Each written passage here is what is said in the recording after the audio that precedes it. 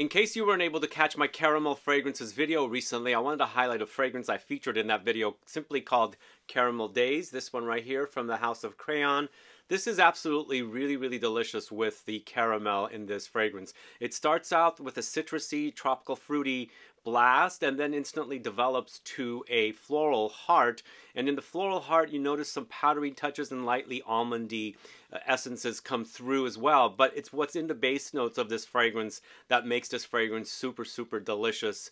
It's an overdose of buttery, rich, creamy caramel with vanilla and also a little bit of cacao to create a gourmand floral citrusy fragrance.